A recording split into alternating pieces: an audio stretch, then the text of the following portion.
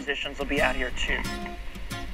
Now, R.C. Gorman Gallery on your right here, it's a great little spot because not only was he a very talented and prolific Navajo artist, but he was also the son of a Navajo code talker. If you're not familiar with that story, do look it up. We do owe the Navajo people a debt of gratitude for their contribution during the World War II conflicts. Nice wide right-hand turns we're coming around here.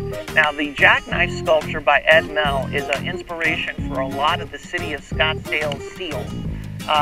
Ed Mell wanted to communicate the power and the motion of that Bronco as the rider's on it, so you'll notice that it's not super detailed. It's a little dark, almost like when you squint, you can see it about ready to jump off there. So a great piece, and we're happy to have it here right in central Old Town. Now, if you love cars like me, you might be looking to your right here in a moment. 424 Coffee Lounge is a little coffee spot that he named after his classic Porsche. Now, it seems he's been parking his Alpha in there recently, but